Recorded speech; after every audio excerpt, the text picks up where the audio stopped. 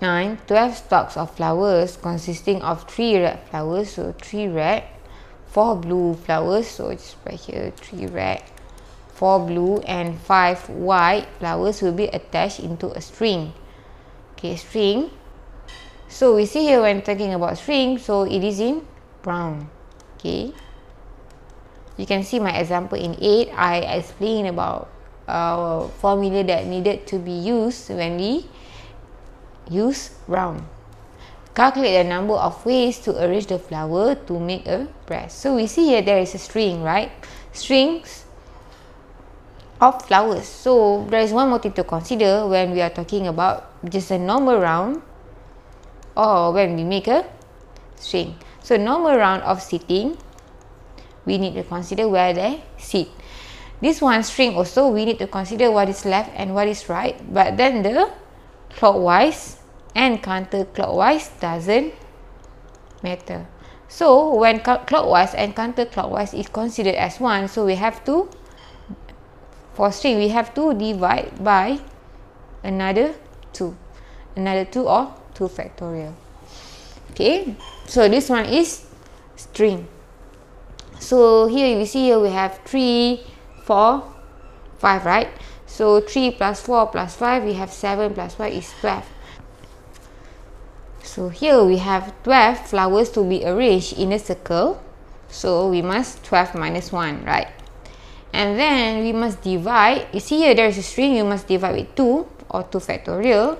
And then we must also divide with the same colors, same type. Why? Because when we are doing this one, that means we are considering that everything is different, but that is not the case, so you have to divide.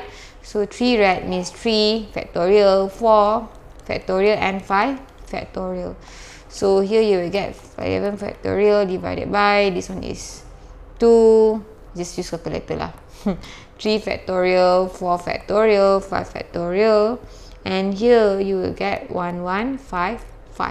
So you must be very careful with this one, string or bracelet or anything that is round. And the one that we wear, it doesn't matter clockwise or counterclockwise, so we divide with another 2.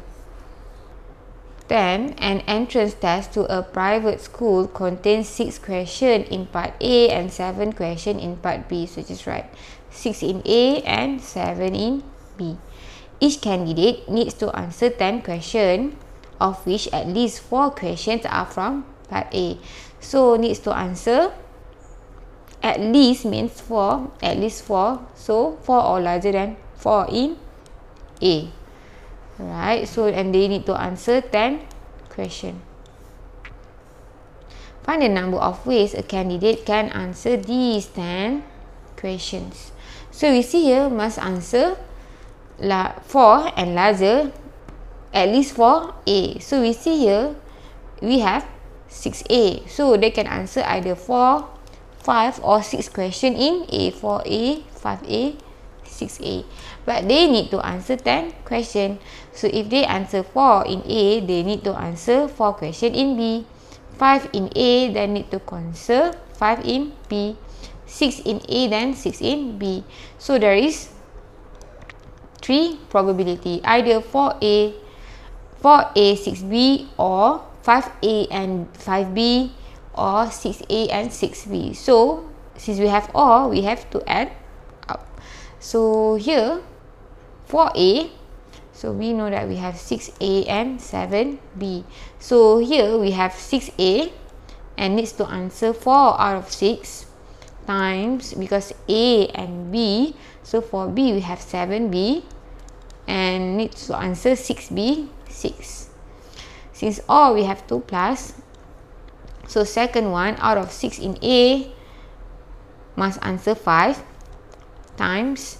So for B, out of 7B, answer 5 plus this one. 6A out of 6 answer 6 times. For B, out of 7B, answer 4. So here we will get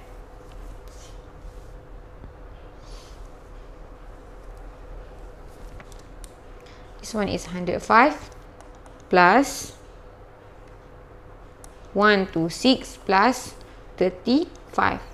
So here we'll get 266 with